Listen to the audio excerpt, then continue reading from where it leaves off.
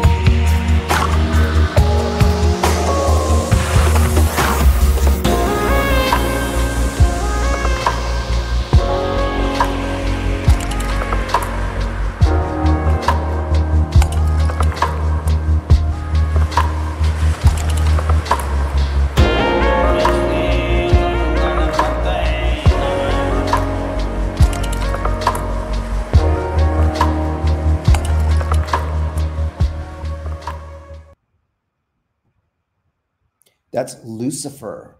In that name, the word life and the word fire. From life, that's origin, to a lake of fire. That's his destiny. Let us all be sobered to understand some things around this that we will be revealing this Saturday, 1 p.m. Pacific Standard Time for the Above God's Name live show, doctrinal study. That's going to be followed up then with part 2 to last week. God takes the long cut in certainly the allowance and purposing of Lucifer to fall. God was indeed taking upon himself the long cut to accomplish many great things. We'll see you then. God bless you until then. Look tomorrow for another trailer on our God Takes the Long Cut Part 2 study that's coming. We'll see you all this Saturday.